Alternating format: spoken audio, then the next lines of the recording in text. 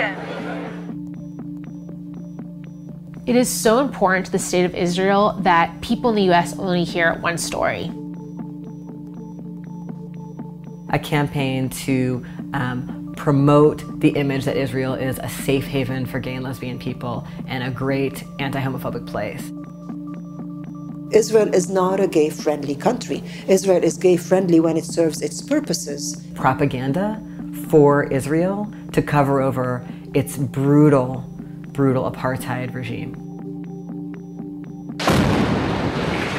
This just one of 160 airstrikes by the Israeli military on Gaza overnight and into this morning.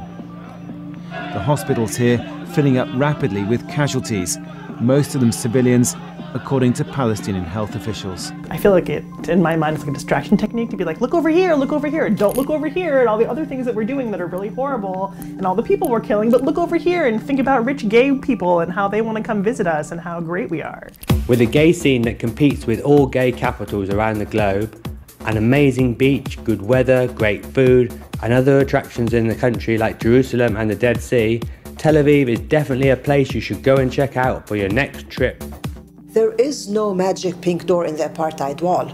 We may be queer. I can show up at Ben Gurion airport and say, I'm lesbian, let me in. They're not going to do that because I'm Palestinian. So when you say gay-friendly, which gay person are you talking about?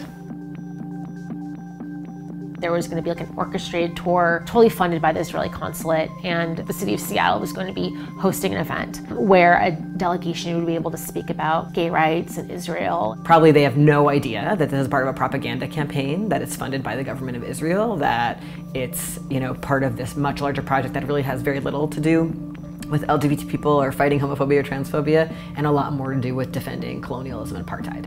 You saw that recognition dawn around the table on the commissioners' faces of what did we get ourselves into? They voted to cancel an official event that was supposed to happen the next day.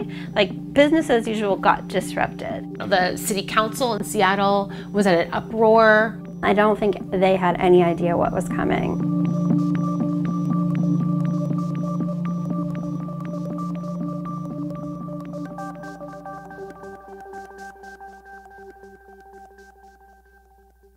I actually first heard about the presence of an Israeli delegate at a queer youth center in Tacoma. And because I do queer youth work, that is kind of what rung out to me first. I didn't realize it was part of a tour. I just learned that queer youth specifically are going to connect with others through the Israeli consulate, which was so kind of jarring to me.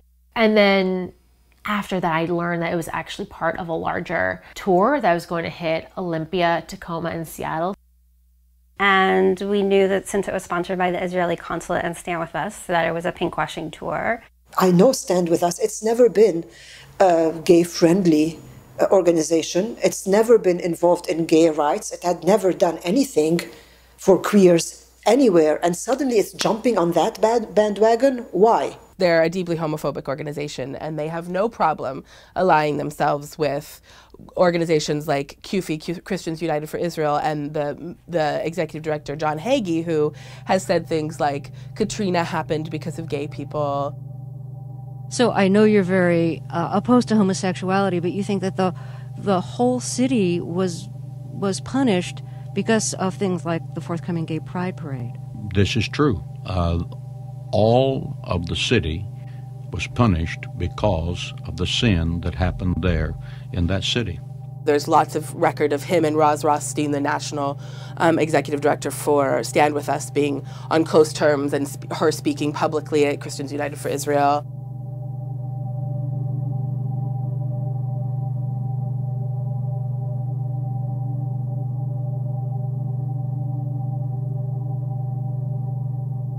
I returned from my trip to Palestine in January 2012, and only maybe 6 weeks later or something, I found out this pinkwashing delegation was coming through, right? This delegation of LGBT activists from Israel who were coming to share how great LGBT politics is in Israel.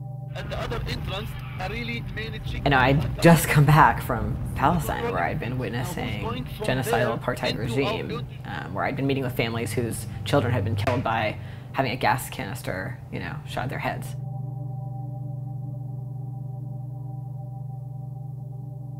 I was overwhelmed with how important it was to make sure, especially that the organizations I knew well, that they knew what this was. Basically, there is a campaign on the part of Israel called Brand Israel, which is a campaign to project Israel as a culturally vibrant, hip, modern, cool country.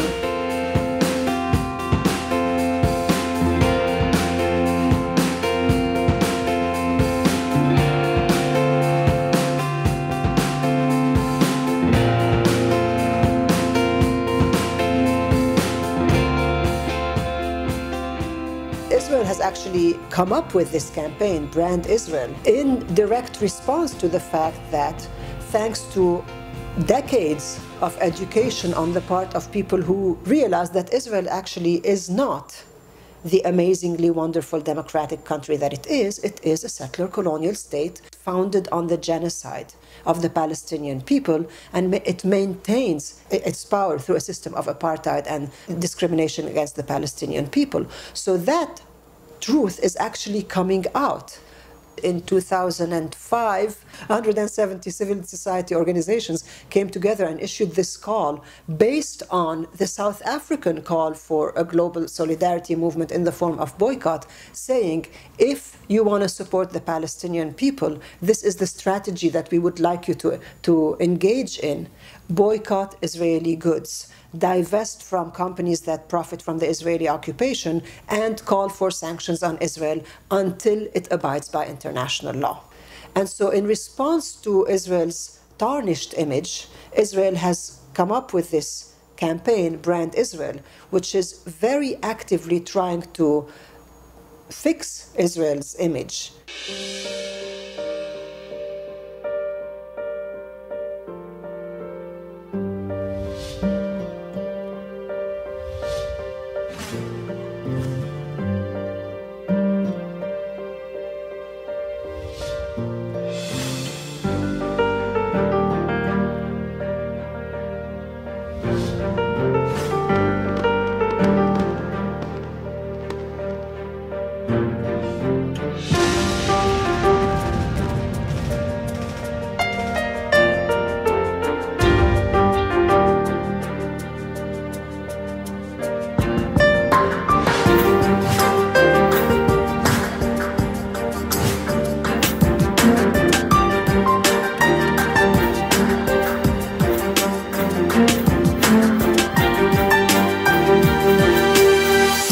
As part of that rebranding, Israel is putting money and resources towards what activists that I'm involved with call a pinkwashing campaign, which is a campaign to promote the image that Israel is a safe haven for gay and lesbian people and a great anti-homophobic place. So it's done that by funding films that promote those ideas and sending them to film festivals. In the United States, it funds panels of gay and lesbian rights activists and leaders to go around the United States and give talks about how forward-thinking Israel is, how innovative Israel is on gay and lesbian rights issues.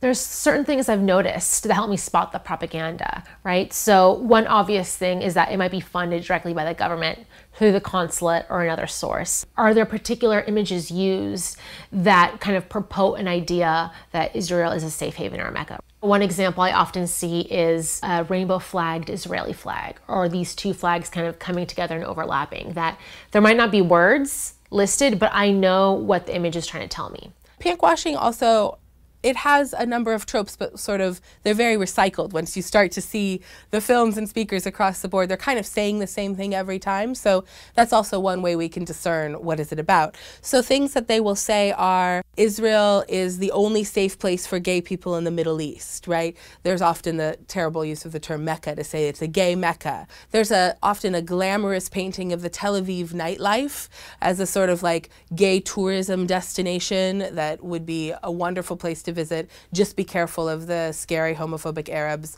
outside of Israel's borders. The point of this is not to protect LGBT people, right? Like, in reality, there's immense homophobia in Israel and the United States. I mean, I don't know of a country that doesn't have serious problems with homophobia and transphobia. But the point of this is propaganda for Israel to cover over its brutal, brutal apartheid regime. There are 4 commissions that are staffed out of the Office for Civil Rights, and one of them is the Lesbian, Gay, Bisexual, Transgender Commission.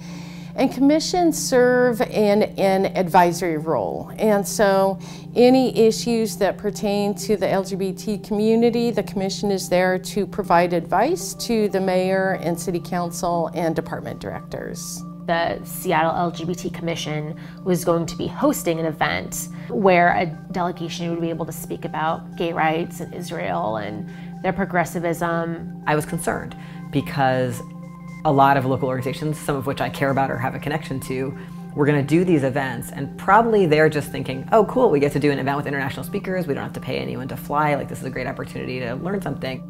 So I wrote an open letter to the LGBT Commission of Seattle. I felt like I really wanted them to know what they were getting into. The commission publicly posted a response to my letter. The Seattle LGBT Commission values the comments of Dean Spade, who recently brought to our attention the concerns of the Israeli and Palestinian conflict and agenda of pinkwashing to cover up said crimes and corruption of the Israeli government. While we believe his concerns are valid, the purpose of the meeting with Israeli LGBT groups is to engage in a dialogue about their successes and the progress of LGBTQ people's rights in Israel and Seattle.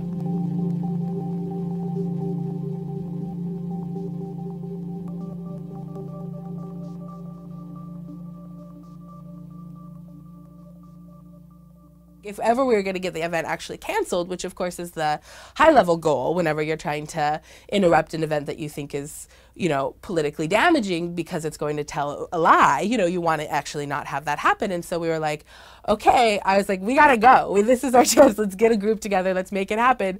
It felt really right that we go and that we, you know, on public record, because this was an event being held, you know, ostensibly for us as queer Seattleites, to be on the record as such saying no. And I remember when I got the email, I was like, oh yeah, I mean, I'll go, but it's the next day, so I really don't think they're going to cancel it, but I'll go. All the previous years I've been doing this work in the city, and you know, even outside the city, it was met with kind of closed arms, and you kind of learn to grow a thick skin of not getting to be heard. And so it was really important that we were visibly there, though I didn't have a lot of hopes.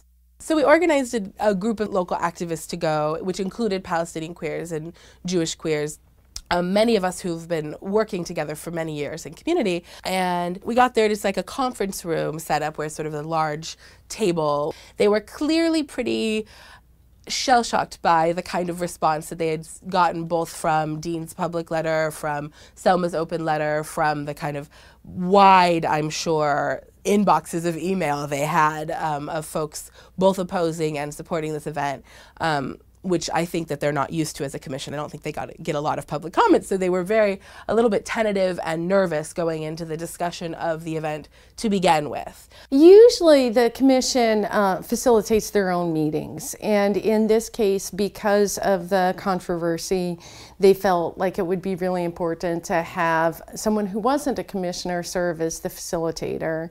And so the challenge I had was, you know, recognizing that it was going to be tense, that there were strong differences of opinion, but really wanting to create space for people to say what they had to say. I think I was particularly nervous because, they had heard that there is opposition to this event because it specifically, is connected to the oppression of Palestinian people, but I wasn't hearing a lot of Palestinian voices talking about this. I felt like it was really high stakes and heated for me. So I read the letter that I'd emailed them the night before, and it was hard to do it and not tremble. I'm also a queer Palestinian, and being queer and being Palestinian and being a daughter of a refugee and having a diasporic identity is deeply entrenched in my queer identity, and it cannot be separated. So I want to start off by saying that because I think a lot of queer people of color and a lot of queer people from non-Western societies feel invisibilized. And when we have these conversations, we're told, we could talk about occupation, we could talk about what's happening, but we're here to serve LGBT people, so let's just focus on that. So I just really want to say, I'm here, I'm gay, I live in Seattle, and I'm Palestinian. And I'm deeply concerned that this commission that I honor so much over the 7+ years that I've lived here has decided to partner with Stand With Us. I ask you today to be courageous and to cancel this event. And to cancel this event is not an act done solely.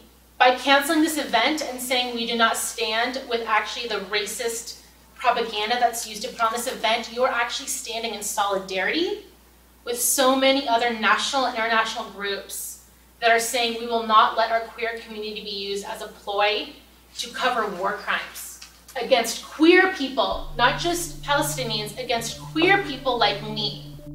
The entire time I was giving my testimony, I was squeezing the hand of Wendy. It was a very kind of emotional, very intimate space. And it was very clear that the reaction was emotional, and in real time, you saw the commissioners, it's sinking in what they had done. And I remember that when Selma sat down, she was sort of shaky because it was hard to speak her truth in a place where her voice was usually not heard. Of all of my years organizing, this is the most truth-telling that I have seen happen in one of those environments. We finished our testimonies, and the main commissioner, the head of the commission, was just like, thank you very much for coming. We just really want to thank you for coming. We're going to speak about this after the meeting is over. End of story. And so just to be clear, the plan of the commission is to go ahead with the event tomorrow night. Okay, just for people's transparency, wanted to make sure that people understood that. I have to say something. I feel like we owe you guys more of an explanation. I think that it's important for us to admit that we fucked up accepting this event. It's beyond our scope in terms of I don't think most of us had opinions one way or the other, and maybe that's ignorant, but that's just the truth. And I want to say, as a commissioner, and I apologize, I don't agree with us having the event. And I guess we're having it, but I just feel like you guys came here and shared a lot of really important thoughts, all of you, and I think to just say thank you for coming just feels icky to me, but that's what needs to happen. I agree, and I may get in trouble for saying that. I don't know. I don't care. I don't want to walk out of here with any regrets, and if it was up to me, it would not happen. And I feel sick to my stomach in this moment. And I feel so naive, and I apologize for that because I had no idea the background behind some of these issues. So I am so grateful for even hearing glimpses of it, because now I can ask different questions because I didn't know questions asked before.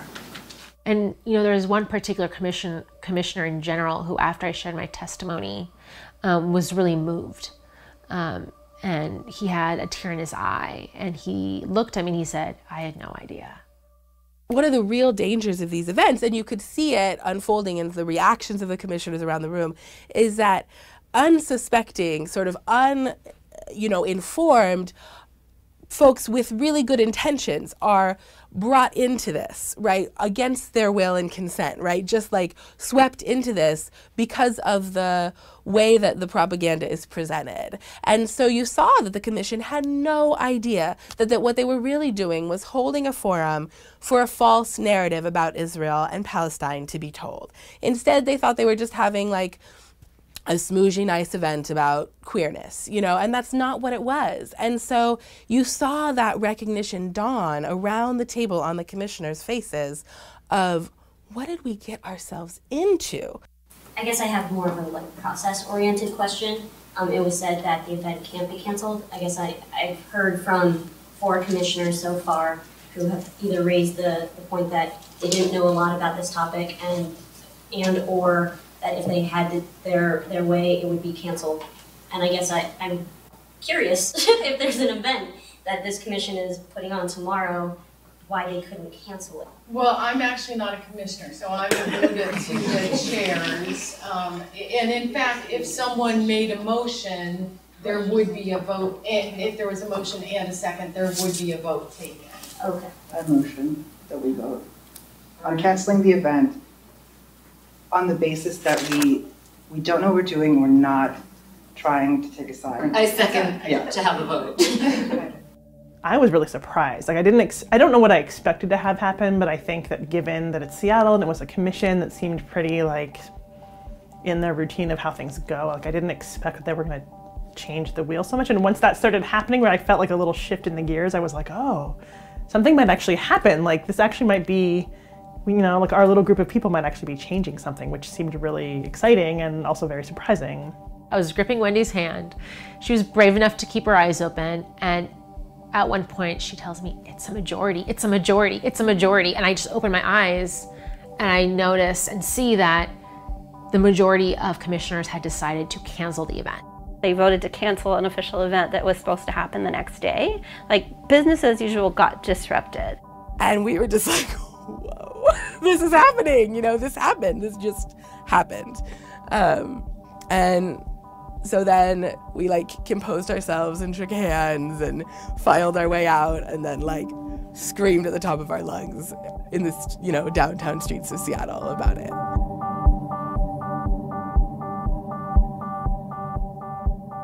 All of us were really excited and fairly like, you know, we're a little high on the adrenaline of like, a few people made some change, like that's so exciting, like it does happen, and it's sometimes really easy to forget doing activism that like, you know, a few people coming to say something can actually make a difference. And the event in Olympia had been moved to a smaller venue, so it wasn't quite canceled, but it was moved to a space that could not accommodate as many people.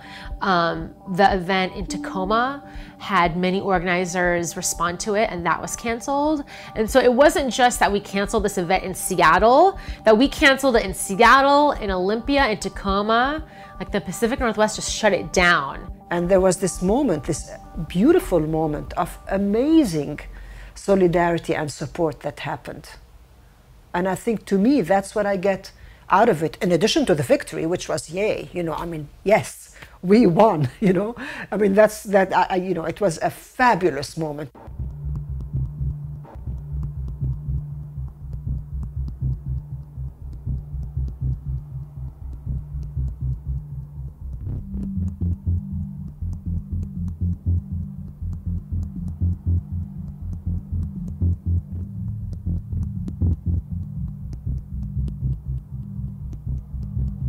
I did immediately worry about backlash.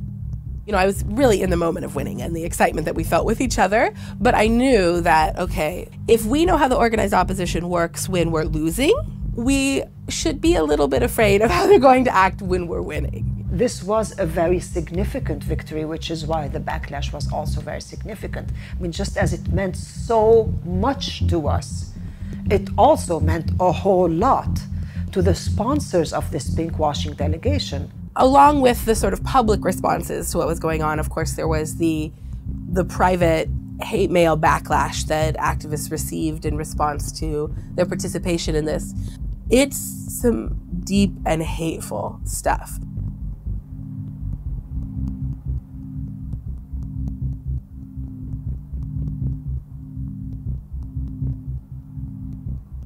It's both deeply anti-Semitic. I mean, I can't tell you the number of emails I've gotten that are like, "Die, capo, I wish your family had perished in the death camps." I mean, that is a regular occurrence. Also, in these cases where the issues bring to the fore a conversation about queerness, really super homophobic and transphobic. There was a lot of media stories that demonized the activists who had shared our perspectives, both live at the commission meeting and also a lot that criticized the letter I had written to the commission that I posted. I received a great deal of hate mail, some of which included threats of violence. And I also, probably the most disturbing thing that happened was that someone made a collage of photos of me on Craigslist. They posted it consistently, and it kept getting reported and taken down, but it kept getting reposted. And it said something like, "Ugly little dyke," and it had some kind of rape threat implied. This kind of backlash, both the really intense directed hate mail and the use of things like that kind of media, are very typical of Zionist backlash in this context. I think one of the things that anybody who's made any public statements about concerned with Israel and Israeli apartheid or in solidarity with Palestinians face is a giant response. And this was kind of happening on multiple levels. The media was at a frenzy. The mayor and the city council in Seattle was at an uproar. Some of the media stories talked about me being anti-Semitic, which is particularly painful and uncomfortable because, of course, I'm Jewish and my father is a Holocaust refugee. To be told that I'm anti-Semitic because I'm raising concerns about a violent government is absurd, right? To me, there's no... Israel and being Jewish are not the same thing, right? Like Israel's government, and it is a government that does a lot of things to maintain its regime, and those things are not things that all Jewish people are doing. They're just things that a particular government is doing. And in my opinion, Jewish people of conscience, just like everybody else, can see the violence happening in Palestine and oppose it. Seeing the kind of hate that just comes in all of the time, and particularly in moments like this, I mean, I have real compassion for what the commissioners must have been facing, particularly after they made their brave stand. I think they have probably never in their lives received this kind of just ugly, ugly kinds of hate mail and intimidation and scare tactics. It's a lot to take in if you're used to it, and I kind of can't imagine if you're like sitting on a commission trying to do good for your community and then you all of a sudden receive this really massive onslaught of just hate in your inbox. It's a lot. The point of a lot of that kind of hate mail is really to make you feel isolated and endangered, and it works. I mean, people wrote to the dean of my law school to try to get me fired, and you know that there have been academics who've been fired from their jobs for speaking out publicly about their views on Israel. So it's scary, even if it didn't, you know, thankfully it didn't happen and I had a supportive dean, but you know, this stuff, it sucks, it works, right? Like it's really real threats. There was hate mail that came to Jewish Voice for Peace for sure. We were called Nazis, which is a typical tactic of right-wing organizations. I know Stand With Us, we saw they issued a statement saying that the commission discriminated against the folks who were supposed to come based on national origin, and so that was their sort of way of saying that it was an anti-Semitic move to cancel the event. They said there was pressure from outside groups as though we were not part of the community. It is so important to the state of Israel that people in the U.S. only hear one story. The story that they are victimized as a state and that they need support. And so there is so much energy put into staffing, into resources in different U.S. locations to uphold that this story is the only narrative that you hear. So all the mainstream Jewish organizations and the mainstream gay organizations sort of came together and put all this pressure on the LGBT Commission, and then started putting pressure on the City Council to pressure the LGBT Commission. So they ended up issuing an apology. They wrote, "The Seattle LGBT Commission sincerely apologizes for the pain, offense, and embarrassment that we caused by canceling our scheduled event with leaders from Israel's LGBTQ community who were visiting U.S. cities."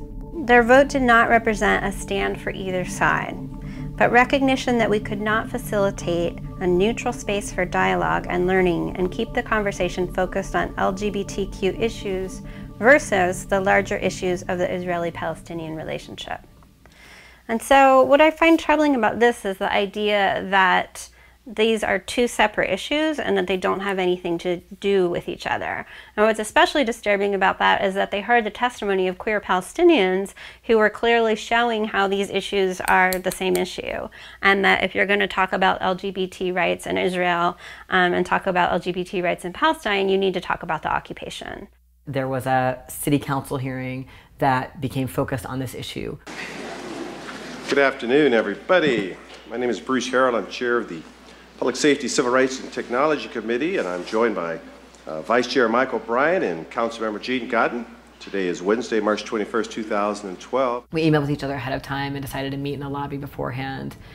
And there was a lot of kind of hand-holding and just we're going to go in there and we're going to have to hear Stand With Us say horrible Zionist things and lies about us. A lot of the people from the Jewish organizations spoke as though they were speaking for the entire Jewish community. So the Jewish community was really disappointed and hurt and felt unsafe because this event got canceled. So it was really frustrating for some of us to hear that because we were clearly part of the Jewish community. The apology made by the Commission last night was a good first step in our estimation.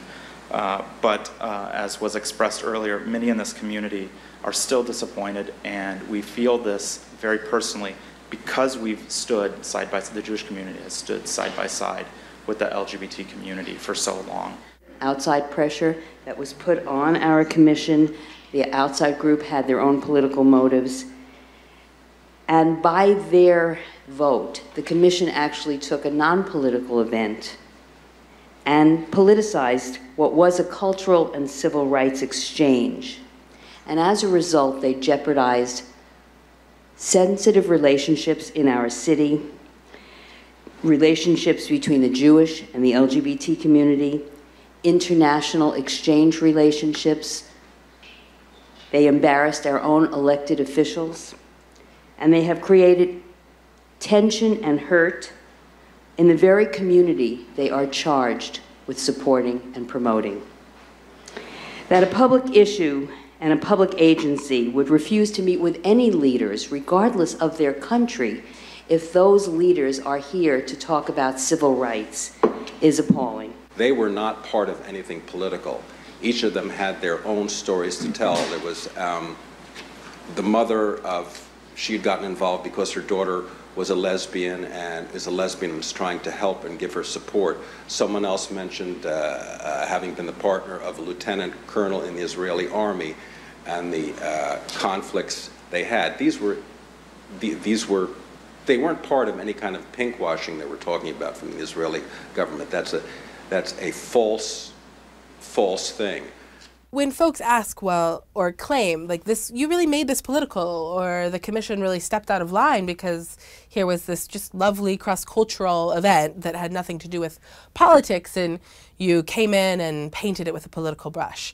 And that's just, you know, the kind of ultimate in irony, because this was a deeply political event from its outset. It was a propaganda tour, you know. Emblazoned on the poster was the logo of a foreign government and was a name of an organization, Stand With Us, that only does Israel advocacy. And Israel, out of all the countries in the Middle East, is the only country in which my community, LGBT people, have their legal rights recognized and are safe, including for people from other Middle Eastern countries that can come there for sanctuary. Israel is the only place in the entire Middle East where a gay person can live safely. My marriage would be recognized in the state of Israel, and I could serve in the military. Our city-sponsored Civil Rights Commission violated its own tenets and purpose by silencing the voices of other LGBT civil rights leaders when it decided on its own to cancel its reception with the delegation of activists from Israel. In essence, the Commission discriminated against the Israeli LGBT civil rights leaders.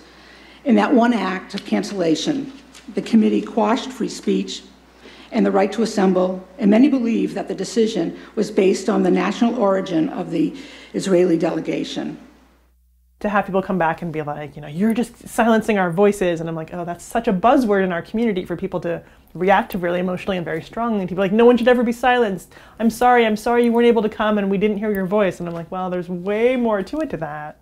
Sometimes the charge of censorship or of blocking dialogue is a direct response to the fact that we're engaged as activists in a boycott of Israel, right? We're engaged in a boycott of Israeli academic institutions. We're engaged in a cultural boycott, right? So we're saying to artists, hey, don't go play a show in Israel, right? All along the model of what was used to engage in the boycott of South Africa during apartheid, right? It's the same strategy.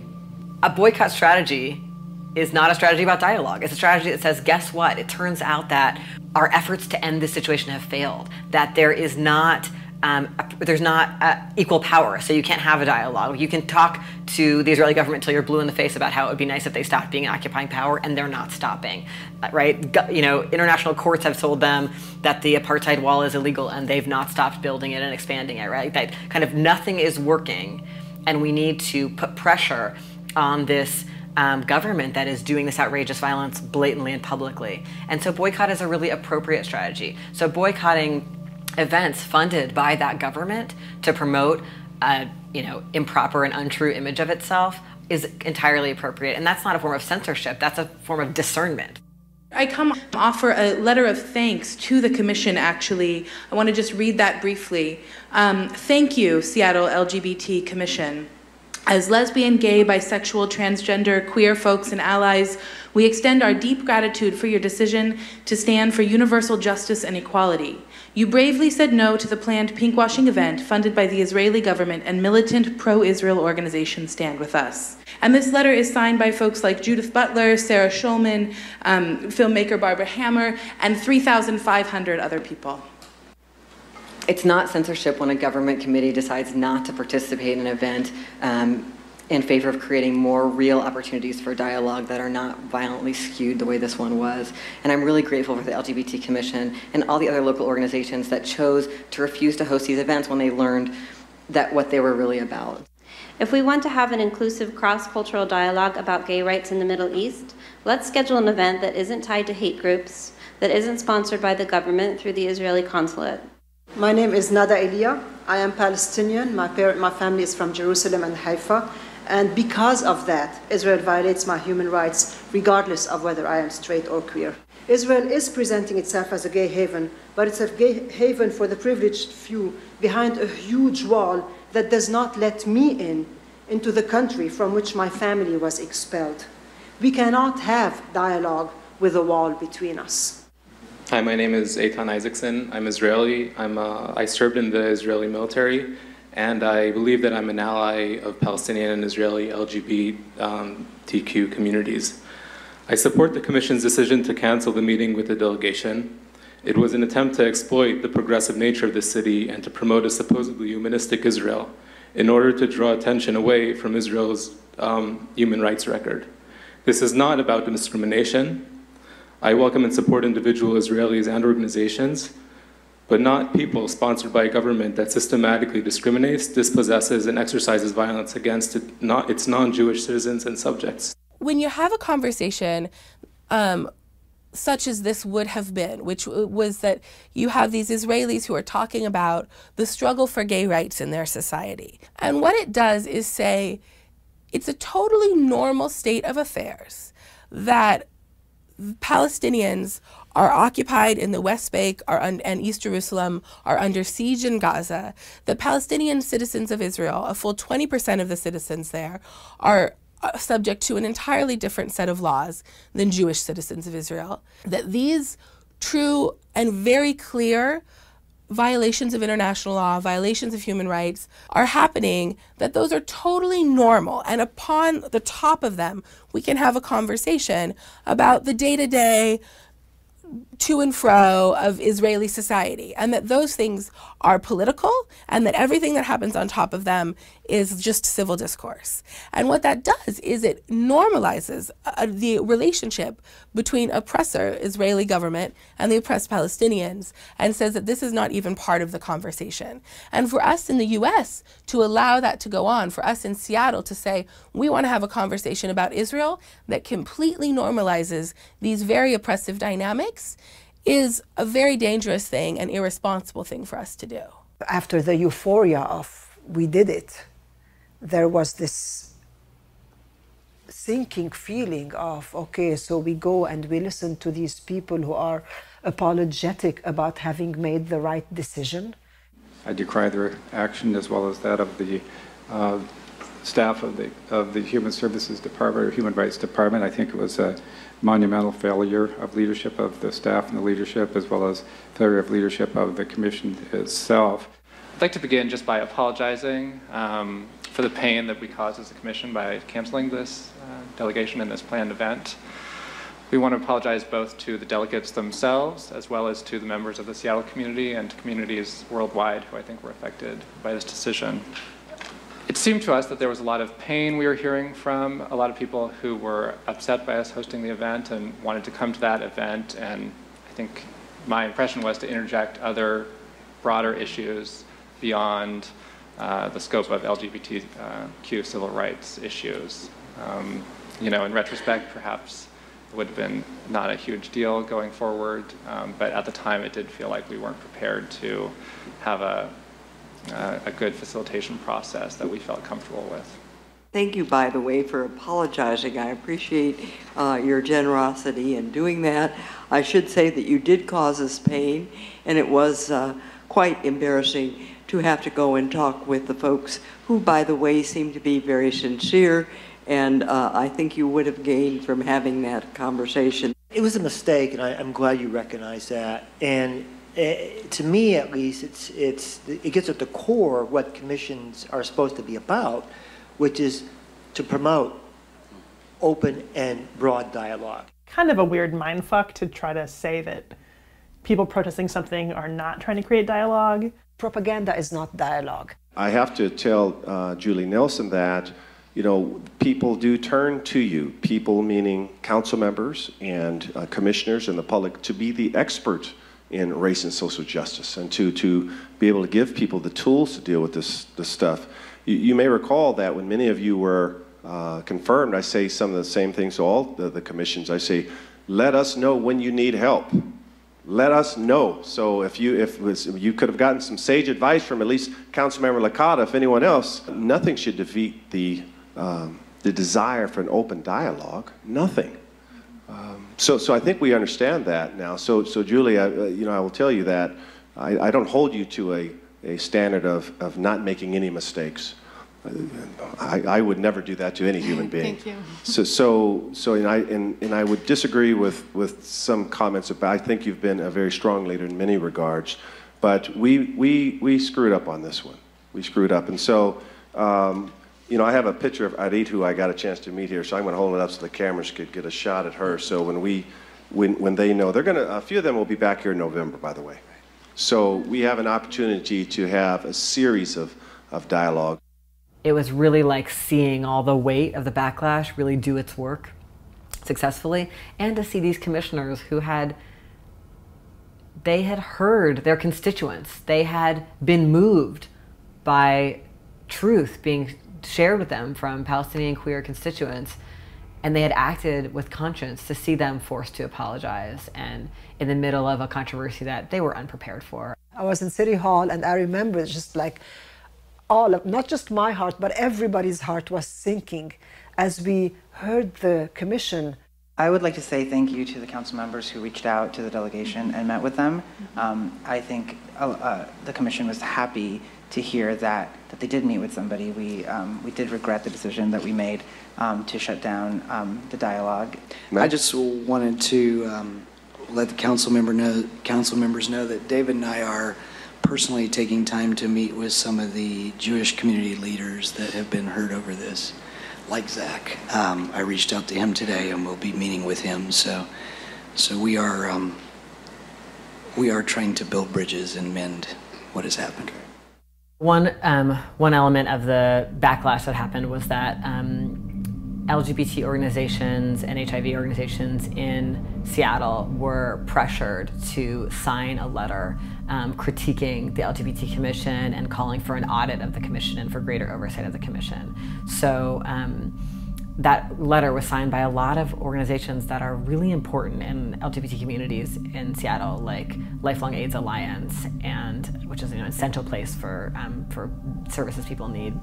The Seattle Counseling Service, which is a place where most people who are LGBT go to find mental health support. $3 Bill Film Festival, which puts on like really essential programming that's a really key social and arts space for LGBT people, and more, right? So these organizations all co-signed this letter that is critical of the Commission's decision, and also suggests that the Commission, you know, went went like rogue, right? Like went into this whole issue of Israel and Palestine when they should have just left it alone and had this great meeting with these LGBT activists. So a lot of folks in our community are not going to be comfortable seeking services somewhere that decided to sign on to this letter. The letter is like creating a narrative that is completely misrepresentative of what happened.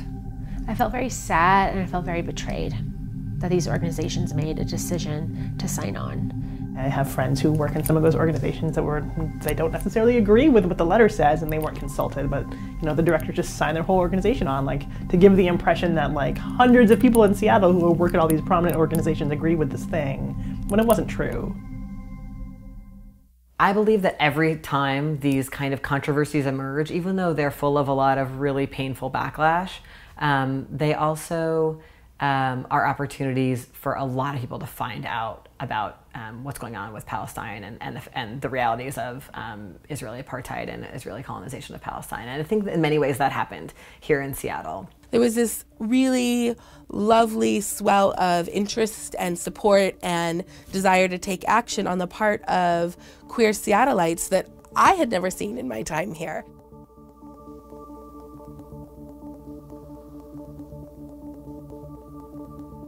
About 6 months after the commission decision, the Seattle Gay and Lesbian Film Festival was held, and as part of that, one of the films screened was a film called The Invisible Men, which tells a story of 3 or 4 gay Palestinian men struggling under the homophobia of Palestinian society. It is directed by an Israeli director and funded by the Israeli government. There was a very one-sided portrayal of what is queer Palestinian life like. There was no discussion of what is resistance to living under occupation like for queer Palestinians living in the West Bank. That was not a part of the film. We're not totally surprised given that $3 Bill Cinema was one of the signers of the letter after the commission's decision, but we were upset that this was happening. And what we did was to create a flyer that was about the film. We wanted to ask people questions. Do they believe that this is propaganda? What we know is pinkwashing is this. Do you believe that what the film depicted, that queer Palestinians need Israel for saving? Have you heard about it? Yeah. So we did talk about what the campaign is on We also went into the film, and when the director answered questions at the end, we asked hard questions about the occupation so that people could hear, some sort of the political context for this film. We wanted to out that film perpetuates this horrible myth. Do you want to talk about your experience of the film? It was about an issue that I knew nothing about, so I thought it was great. And what did you learn? I learned how scary it is for gay men in Palestine and how much fun it is in television. Another important event that happened afterwards was that 2 of us from Seattle, Selma and myself, went to the Queer Visions delegation to the World Social Forum Free Palestine in Porto Alegre, Brazil. Organized by queer Palestinian organizations with members attending from various different countries and cities across the Middle East and Europe and North America. And we were invited, I think in part because the international group working on that saw what had happened in Seattle and wanted to include us in this really important conversation about doing this kind of activism in our local communities. And that was a really meaningful event for us to spend several days with other activists doing work to combat pinkwashing in their local context from several countries. We held 2 public panels, one on pinkwashing. I was on that panel alongside Angela Davis, which was a profound opportunity for me to get to kind of meet her and talk with her at this nexus of queer Palestinian liberation. And she has been a fierce anti-apartheid activist. At the end of the World Social Forum was going to be a General Assembly. It was at that location where kind of the most profound experience happened during the entire time traveling in Brazil, which was getting to go on stage and read the declaration that the Queer Visions organizers put together. All the other organizers and activists who've been a part of the Queer Visions meetings behind me, holding our banner, kind of standing alongside in solidarity. By this, we agreed to promote the struggle of Palestinian queer people and people fighting against pinkwashing as part of the broader Palestine liberation and solidarity movement in the struggle against Israeli apartheid, occupation, and colonization. Thank you. It was a powerful, powerful moment. Hearing all the cheers and all the recognition in the audience just reinforced how important it was for us to be there. When Selma and I came back from the World Social Forum in Brazil, you know, we had spent time there with activists from Queers Against Israeli Apartheid chapters in many places, including New York, Toronto, and Vancouver. And we were curious about whether it would make sense to form a chapter here in Seattle. And so we had a report back about the forum and what it was like and what we learned and the other activists we worked with. And at that forum, we proposed to the local Seattle activists, does it make sense to have a chapter of this group? And people agreed that it would be a great idea. So we started Quia Seattle in January of 2013. Part of what we've done has been mutual education, doing reading groups, studying the context of pinkwashing, studying the Palestinian resistance movement, learning from each other about our own activism. We've become connected to Palestine solidarity activists on local campuses and other local groups. We really focus on doing a lot of fun work for Pride. So when Pride rolled around in June in Seattle, we prepared materials to let people know about the pinkwashing controversy that had happened in 2012 and to kind of dispel any myths or help people have a better background. We also wanted to spread the word about the letter that the local gay organizations had signed, and also working on figuring out how to build more dialogue with the organizations that signed the letter to try to really heal that very deep wound in our local community and figure out how we can build a queer and trans community in Seattle where organizations will be accountable to their constituents and not be kind of pulled into the kind of pressure that I think resulted in that letter. The launching of Quia was, like, in many ways, the biggest win of all from all of this, because, a win is one thing. If you have a policy win, great. But the truth is, it's about how do you spin that forward into greater movement building, into further campaigns, into activism that's going to get us closer, right? And so the launching of Quia in the wake of all of the interest that got generated, as well as Dean and Selma's trip and coming back and people really wanting to be a part of moving things forward, to me as an organizer is the ultimate story of victory. Even if the commission apologized and said that they had been wrong in canceling and all of that, there is absolutely no doubt in my mind now that if some pink delegation were to come, they would look into the background, the political context, what is happening. They've learned. I mean, we educated them and they learned. Even if the entire membership of the commission changes, this is something that is part of the institutional memory. I'm hopeful for liberation in Palestine in a way that I haven't been in my previous years of organizing, where what I really noticed was a shutdown of any conversation about Palestine liberation, or a shutdown on any conversation about occupation and U.S. role in occupation of Palestine. But what I've seen now is that these conversations are popping up everywhere. I mean, I do see the light at the end of the tunnel, and it's getting closer every day. There is absolutely no doubt in my mind about that. I think we are making huge strides on a daily basis with small and big victories. I'm hopeful because I think that the boycott strategy is a brilliant strategy.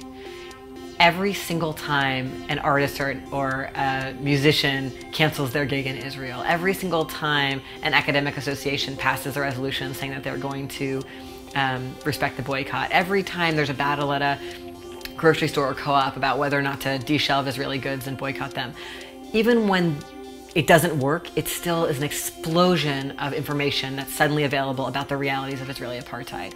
And I truly think that anyone who learns anything about it that's remotely true cannot ignore So whether it's New York City's LGBT Commission having a controversial event, or whether people are starting to raise critical eyebrows about where SodaStream has its main manufacturing sites, whether it's a film festival in a major city having so much direct action against it because of the funding that it's getting from the Israeli government, that I'm seeing these conversations happening a lot more, not just in kind of my queer alternate media spaces, but also in the Washington Post and in the New York Times. I feel like I've turned a corner in my hope around the liberation of Palestine, and I believe that a liberation is in sight and near.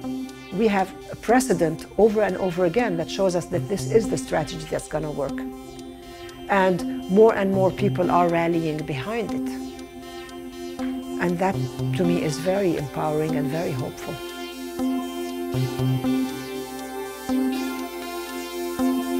Thank you.